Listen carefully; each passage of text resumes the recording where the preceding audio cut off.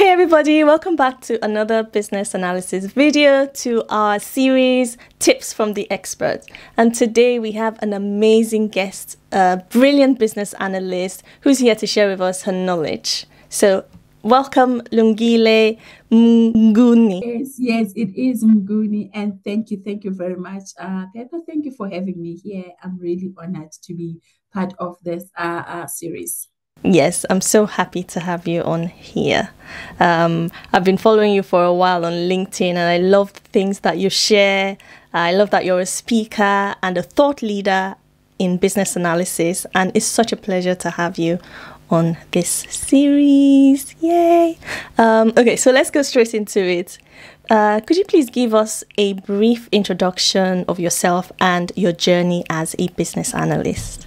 Wow, thank you very much, Pepper. As you would know that I am based in South Africa. In fact, I was born and raised in South Africa, and yes, I do have just over 12 years of business analysis experience, and the experience is really comprehensive in terms of being exposed to different countries. I've had an opportunity to work at about 14 African countries doing Wow, business analysis. amazing. And my journey really started over 12 years ago, where I worked in the banking industry. And in the banking industry, in our South African context, business analysis is one of the key roles in terms of how do we bring business and information technology together. So a BA plays a role in terms of translating those requirements that a business would have. So with that, I've then acquired formal qualifications in business analysis, which I have studied through Rhodes University. And I am currently studying with the University of Cape Town, pursuing my second degree in information systems. So, yes, and I'm currently a business analyst lead in the ABSA Bank, which is an African bank, also globally recognized. Amazing. So many educational areas of business analysis that you've covered, and so inspiring as well, even to me. Very inspiring to me because I've always been the type of person who I don't really enjoy studying. But to hear your achievements and the things that you've done around business analysis and your contributions is really, really inspiring. And I hope to be like you when I grow up.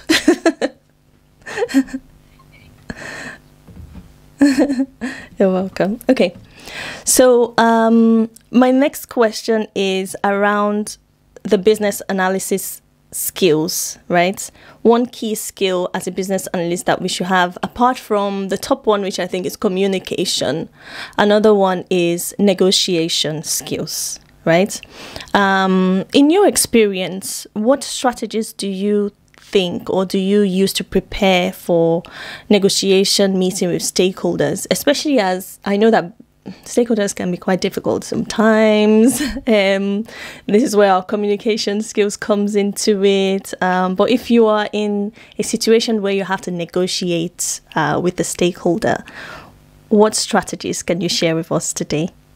Wow, thank you, Pepper. That's very interesting. And indeed, it remains one of the key skills that a BA should have. And I'm glad that you asked that because I am currently dealing with quite a stiff stakeholder. Really? Yes, as I've mentioned that I'm in the banking industry, currently right now we are faced with so much of cybersecurity issues, fraud issues. So one of the projects that I'm currently leading, it has to do with fraud solutions. And negotiating is just part of the game. There's so many requirements that a stakeholder will deem as priority, that they will deem as key, and so forth.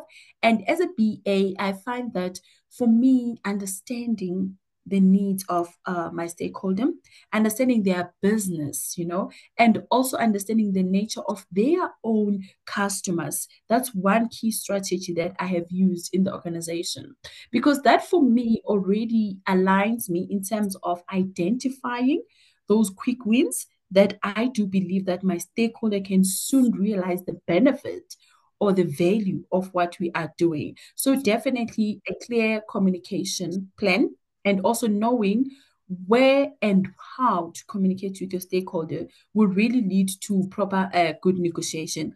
Understand your stakeholder, understand their need, and then you are able to then say what's priority, what's not priority, and how do you guide your stakeholder as you want to achieve the solution for them. That's really, really interesting. It really, really helps to know who your key stakeholders are so that you can then begin to know how to collaborate with them, to speak with them, and ease into that negotiation of requirements, for instance. Very interesting. Yeah, that's a good tip. Thank you so much. Okay. Another one of the skills that we should also have is emotional intelligence, which I feel like a lot of the soft skills kind of link with communication in some way. In a way, Right, yeah. yes. You can't negotiate without having good communication skills. You can't sort of portray your emotional intelligence without having good communication skills, right? But in your experience, how important would you say is emotional intelligence in understanding as well as navigating stakeholders' reactions and stakeholders' needs? But thank you so much. I would really lean more on building relationships, right? You need to build those professional relationships with your stakeholders. And obviously you can have different stakeholders in the same project or in the same solutioning that you are working on. So for me, really what I've seen work is building those relationships based on the different stakeholder need, right? And now, when you talk emotional intelligence, there's situations where the stakeholder will not be so clear with what they think is the problem, and you have now gone in, you have now gathered requirements, you have defined the requirements, and you are getting to understand what exactly is the problem. Now, you need to be so well equipped in terms of how do you emotionally do not harm your stakeholder or negatively impact the stakeholder when you're coming across to say, what, actually, this is not the problem with your business or with your area, but the actual problem is this. So that's when you need to be ready for any feedback, because one of the things that grows a business analyst is receiving feedback. Could be good, could be bad, could be negative feedback. How you translate that feedback to your strengths requires some serious emotional intelligence, because you will find that you are believing that you are doing it the right way, you are communicating, you are showing up, you are facilitating and validating your requirements. But then when you ask stakeholders for feedback, or sometimes stakeholders will give you feedback without asking, they just throw it at you, especially when it's criticism, and how you actually use that criticism, turn it around for your own learning, for your own growth. It requires some form of emotional intelligence. So that's very important as a BA to have that in your toolkit. Will really take you far. Um, that's really interesting. I couldn't help but think, as a business analyst at the start of my career, whenever I would receive negative feedback, whether it's from stakeholders or from my manager, I feel so withdrawn, right? And I feel less confident, and then I don't know how to come out of it, right? And I feel that a lot of our viewers, a lot of subscribers who are new business analysts or aspiring business analysts might be asking that question of, okay, yes, I should have emotional intelligence, right? But how do I begin to address certain negative feedback? How do I come out of it, right? Be positive and come out of it. Did you have any tips? I know that's not part of our list of questions. What do you think? Are there any tips you can share?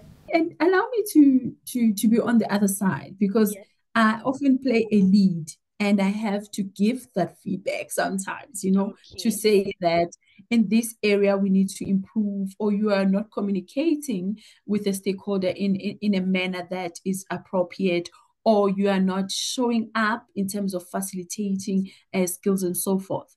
So sometimes you find that I am giving that feedback, and I am not receiving the positiveness in terms of the person that I'm giving the feedback to. So it is very important to build up to a feedback. If Yes. I get a feedback from my stakeholder once a year, it could really impact how I receive it. But if I do have like iterations, regular check-ins with my stakeholder, by the time I receive that feedback, it would have been building up because of the check-ins that I'm having, because of the regular meetings that I'm having with my stakeholder. It's not easy to receive negative feedback when you are getting it once a year. And now you're thinking you have a whole year now to rebuild your confidence. You have a whole year now to come back out of it. But I think it's important to have a build up. Do not wait for great milestones in the project, but set up those regular check ins. Of course, you don't want to bombard your stakeholder with unnecessary information. But when you are clear with what needs to be delivered, you can then start setting up those regular check ins, and when you receive the feedback, you are able to go back, fail fast, learn, Yes. and come back.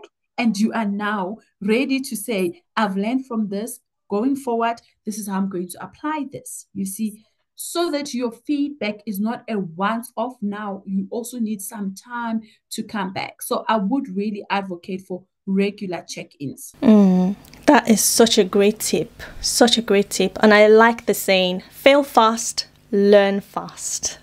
Yes, That's something that we exactly. can So then take you away can from come back today. and apply the learnings, and move on. You find that whatever struggle that you are having this year or on this project, you are not going to experience with the next project. Yes, you might face new challenges, but that one you have dealt with, you have learned from it. Now you've got the learnings in your toolkit. Should come across the same situation or similar, you know exactly how to attend to it. Yes, yes. That is such a great tip. Thank you so much for sharing. Okay, so going on to the next question is about balancing multiple priorities as business analysts. It's sort of a common challenge that we face. How would you say business analysts should prioritize these sort of projects and tasks? When they have multiple things to work with. Pepper, what I have learned with business analysis is that planning is as important for BAs as it is for project managers, right? Planning your time, planning your work will help to prioritize exactly what is it that needs to come first, what is it that needs to come second, and so forth in your plan. So, in a case whereby you've got different priorities, initiatives that you are actually involved in, that's where your plan game needs to come in. And be sure that you are communicating to your different stakeholders, and you are also keeping a record of documentation in terms of your communication, so that you are not caught off guard to say, on this initiative, this was a commitment. However, now it's lacking, it's being impacted by the other. But also as a BA, learning to say no, learning to say no, learning to say, right now, I've got so much on my plate. And for the next 3 months, this is the focus, because you don't want to be a jack of all trades. And at the end of the day, you're mastering none of them.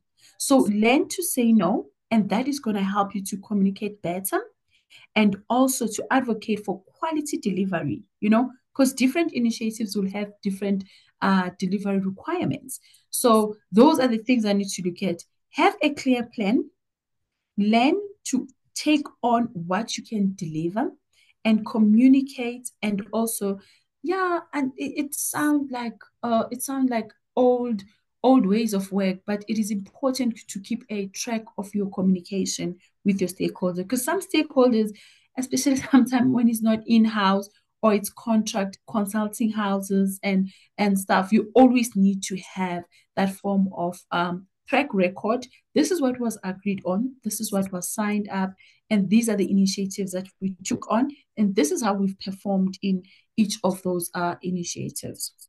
Yes, yes, those are really great tips. So it really starts from planning having that set plan, knowing exactly what you want to deliver as part of your priority list, having a plan, keep that regular communication with your stakeholders as well as keeping track of them, and learning to say no. That's a very important one, especially for new business analysts, because when you first become a business analyst, it feels like you want to do everything, you want to please everyone, right? Yes.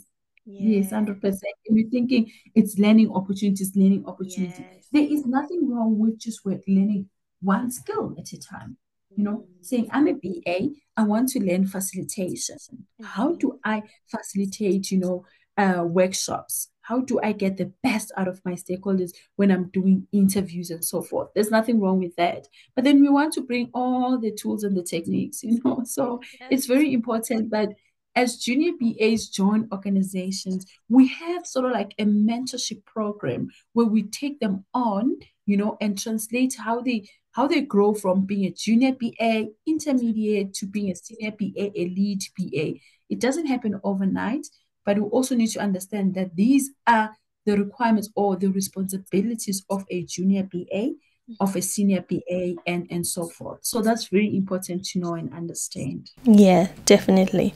I think another one also, which again forms part of communication, is maybe speaking and clarifying your expectations from your manager so that you know what to prioritize. I think that would be a good tip as well for new business analysts. 100%. Yeah, 100%. Because what you understand as your deliverables may not be what your manager understands as your objectives. And also, we need to be clear in terms of timelines.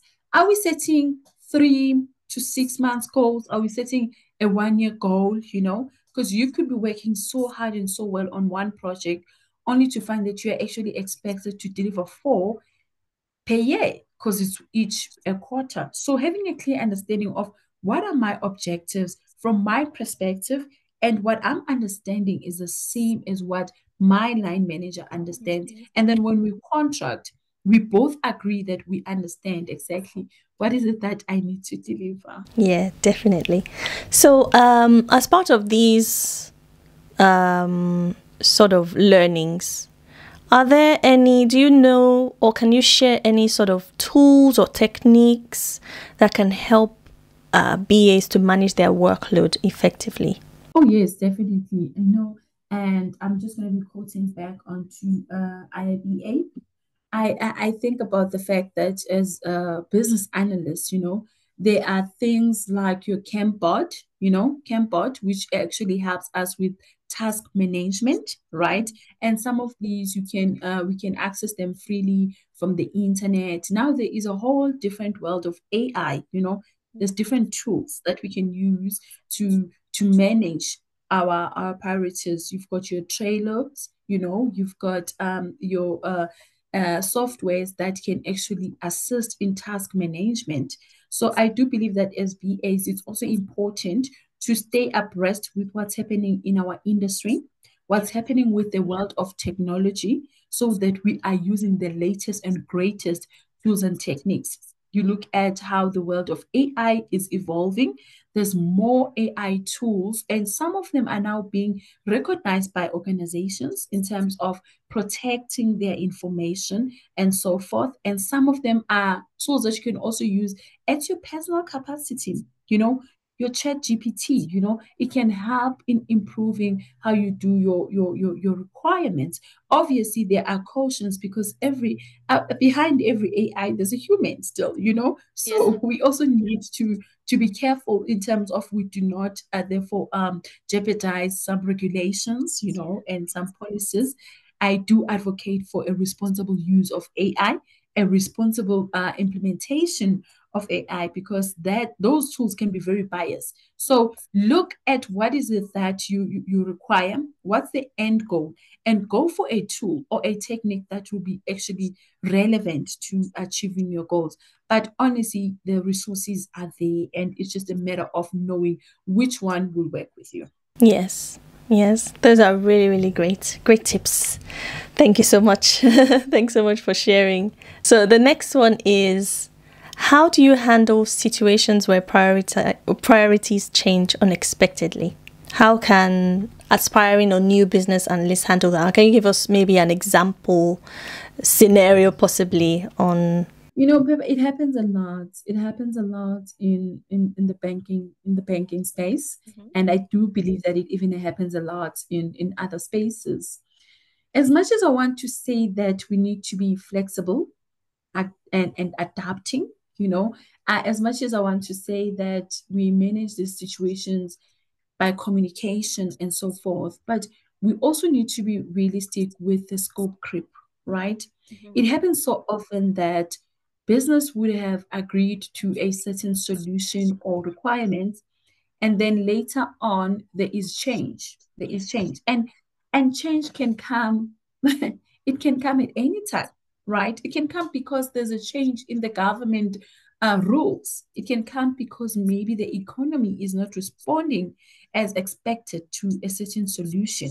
So what we need to do, and quite honestly, I think we've learned this, recently with the COVID situation, how Mhm. we had to just adapt, how we just had to be flexible.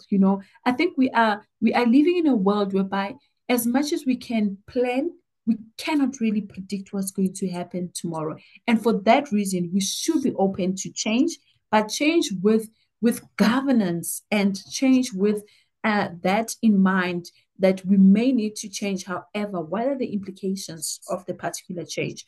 But I would really advocate that as we look at your agile methodologies, we need to be adaptable. We need to be flexible for us to be able to, because the solutions that we're working on today will not solve the customer problems tomorrow, right? So you find that right now, even in the banking industry, the competition is so stiff that banks are no longer even competing with other banks. They are literally competing with a street vendor who can now transact for customers. We are no longer competing with our peers, but we're just competing all around, because tomorrow we don't know what technology we wake up with. So adaptability and flexibility will really help us in those unexpected changes in priorities. Amazing. I'm kind of lost for words. There's so much information here to take on, and I hope that you're all finding value in the information that Lungile is sharing with us. Okay, so coming back to our final question, what advice would you give to new business analysts who struggle with managing multiple demands? We all start somewhere, honestly, and I do believe that no man is an island. As a new BA, find your community, right?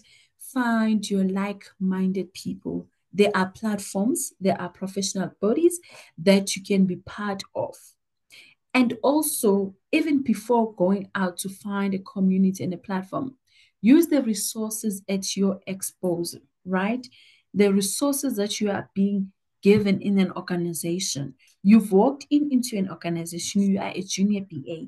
There is a repository where documentation is stored, there are SMEs, and you need to open yourself up to learning, because one of the key things about business analysis, and also as a new BA, because a new BA is not only someone who just graduated and joined an organization, it could be a developer who's saying, you know what, I want to translate into business analysis. It could be a tester, a quality engineer. The most important thing that I have found with being a new BA is the ability to unlearn unlearn those habits that we thought they are business analysis related.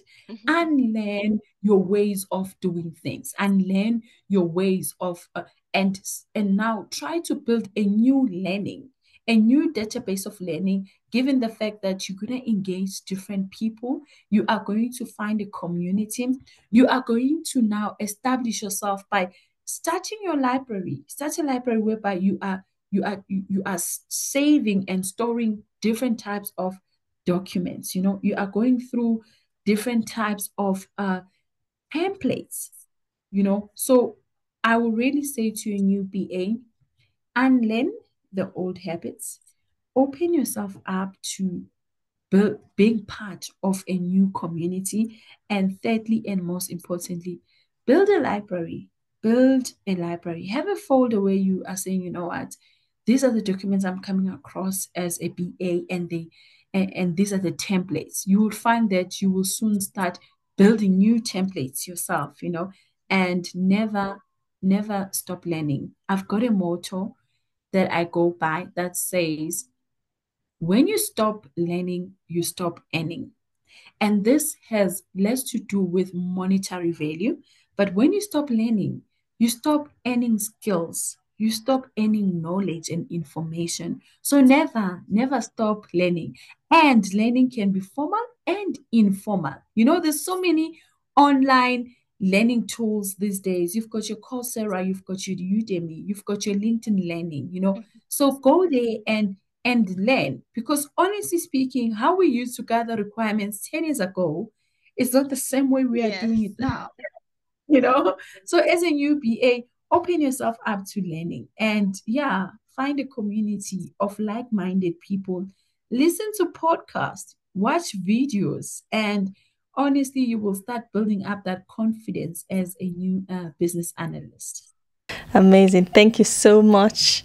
Knowledge is power. Keep learning, keep searching, keep trying to reach your business analysis goals by every means necessary. Yes, thank you so much. It's been such a pleasure having you here. For my viewers who would like to get in touch with you, are you able to share your information? That'll be great. Yes, thank you very much, Pippa. I am reachable on LinkedIn, yes, and my name is Lungile Mnguni. And also, if you search under the IIBA South African chapter, I am there as one of the executive board members. So definitely, I write articles and I do public speaking as well. Amazing. Thank you so much once again. I look forward to meeting you very soon. And to our watchers, our viewers, I'll leave Lungile's details in the description box. As always, thank you for watching. Please don't forget to like, subscribe, and share this content. Till I see you in my next one. Peace.